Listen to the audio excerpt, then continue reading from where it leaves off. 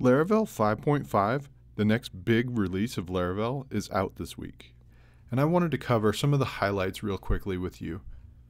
As you can see, Laravel 5.5 requires PHP 7.0.0. It's also the next LTS release of Laravel 5, the last being 5.1.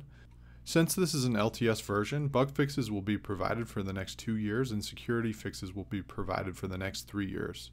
For general releases, for example, Laravel 5.4, bug fixes are usually provided for 6 months and security fixes are provided for 1 year. The first thing that we're going to look at is the reintroduction of the whoops package. If you recall, in Laravel 4, the whoops package was used to render exceptions and then was removed in Laravel 5. It's back in Laravel 5.5. If I go over to my web routes, you'll notice that I'm throwing a new exception. So if I jump over to Chrome and hit refresh, you'll notice a nice stack trace here, and I can get certain details about the stack trace. I can even click this button and go over to Stack Overflow for a search based on the exception that I have. I can also copy the exception to the clipboard. The next feature that we're going to look at is collection dumping. I have a song resource controller here that's getting a collection of all the songs, and there's a platinum boolean that indicates if a song has gone platinum. Let's say that I want to filter only the platinum songs that have been released within the last 10 years. But I want to debug this first filter step. If I go in here, I can add dump in Laravel 5.5. If I go back over to the browser and I ask for the songs resource, you'll notice that it's dumped that collection at that point in the filter pipeline. Now, at the end, let's say that I want to dump it again and see how it's changed.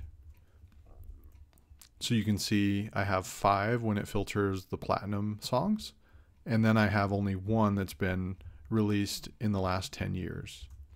If I actually just want to stop execution, instead of dump, I can do dd, which is like Laravel's dd helper. And if I refresh the browser here, and you'll notice that it exits after the first filter. The next feature that we're going to look at is the ability to render a response from an exception. Typically in a Laravel 5.4 application, you would add some custom logic to your handler, and then everything else would defer to the parent. The Illuminate Foundation handler now has a check for a render method on the thrown exception.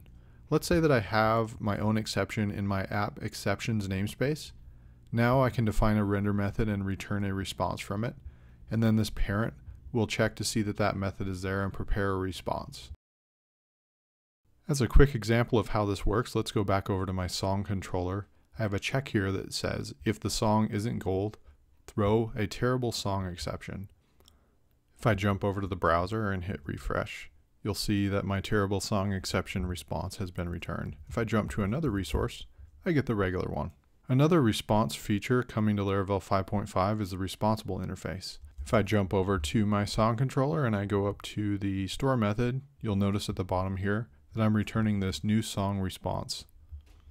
If I look at this, I'm implementing the responsible contract. If I jump over to the responsible contract, you need to implement a toResponse method. You'll notice that my new song response takes a song object, and then the toResponse does a check. Let's say that the request wants JSON. I could just respond with JSON, set the location header and the status code of 201. This could be handy if you want to make an AJAX request and just return JSON, and then by default redirect the user back to the song.show route. If I jump back to the song controller, you may have noticed this little bit different style of validation. Usually in Laravel 5.4, you would call this validate and then pass a request object to it, and then the second argument would be an array of all of your validation rules. In Laravel 5.5 now, you can just call validate on the request. The return value from the validate method is similar to request only, meaning that the keys listed here are the only things that are going to be returned. My personal favorite feature coming to Laravel 5.5 is hands down the new validation rule objects and closures. If I jump over to my terminal, you can make a new one with PHP artisan make rule test rule.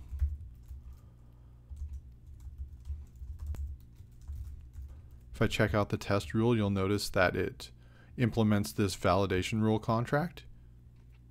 We have a passes method, and then we have a message method that will return the custom validation error message. If I go over to my web routes file, you'll notice that I've added a few examples here. We have the validation rule object style, and then we also have the closure style.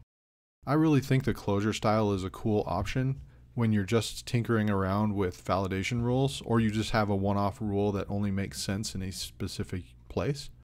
And then you have these custom validation rule objects that you can new up inside of the array here. If I check out this custom rule here, you'll notice that passes method, you just return in Boolean. So in this case, if the value is greater than 10, then this validation rule will pass. And then you can see how you can define the custom message here. If I jump back over to my routes file, you'll notice this fail parameter allows me to fail the validation rule. So in this case, if the value is less than or equal to 10, then I call fail and pass the custom message. Next, we have a few front-end related features that are coming to Laravel 5.5. You might have noticed the new Blade if, which is a way to define conditionals inside of Blade very easily. A couple of those include the auth and the guest directives, so let's look at those real quick. I have a few examples in this songs template that I have here. You might have these littered throughout your own code base. Auth checks to see if the user is authenticated or if they're a guest. Now you can just use the auth and the guest directive here to clean up your code quite a bit in your template around authentication checks. Another front-end feature coming to Laravel 5.5 are some front-end presets. If I jump over to my terminal, I have the PHP Artisan preset help command up.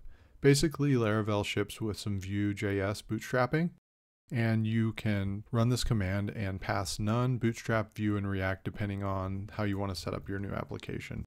So if I run PHP Artisan preset React, you'll notice that React scaffolding is installed successfully. So if I come over to my assets folder, you'll notice that now these components are React instead of Vue.js, and it's bootstrapping React. Next up, 5.5 introduces the concept of separate factory files for models. In 5.4, we had one model factory.php file, and now you can create a separate factory file for each model. If I jump back over to the terminal here, you can see with the make model command, I can pass a factory flag and it will create a factory for my example model, so you can see what this looks like.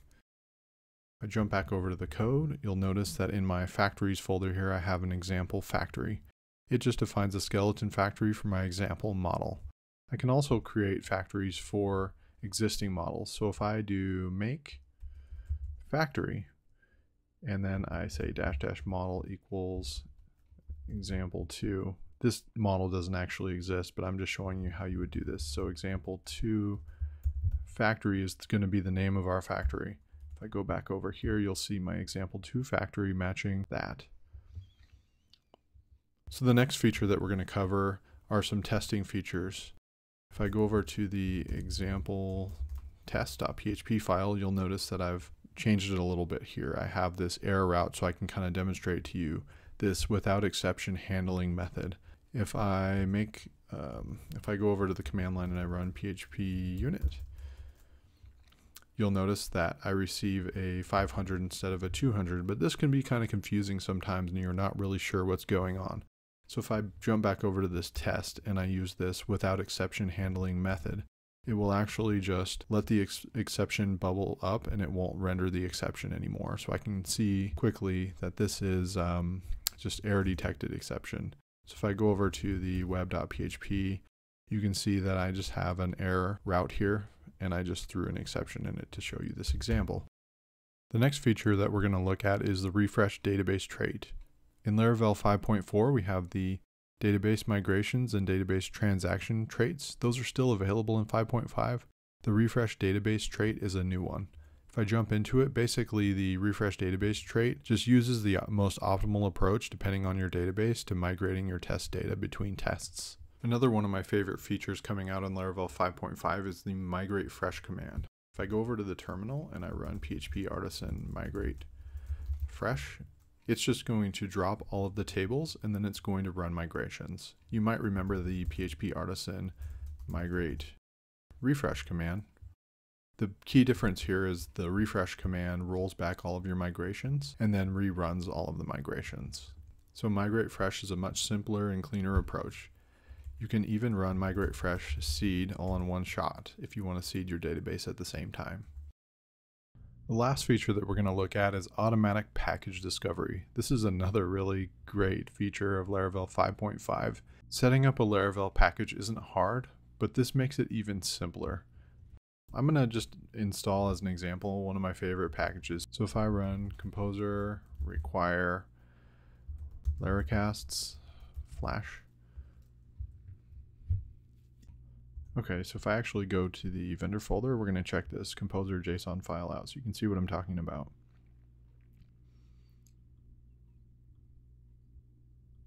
So at the bottom here, you'll notice this extra key, and within there's a Laravel key, and we're defining providers and aliases. So this package provides a Flash service provider and an alias, and Laravel will automatically set these up for us, which is really nice. If I actually want to publish the files related to this, I can run PHP artisan vendor publish, and now it will dynamically ask me what I want to install. So if I pick option number 4, you can see that I've published the views for this package. So these are some of the big features coming to Laravel 5.5. This list is hardly exhaustive. There's a ton of great stuff in this release. Be sure to visit Laravel News for more details on these features and the official Laravel documentation. Laravel News has a section for Laravel 5.5 features, and you can check out some of these features that I've gone over in more depth.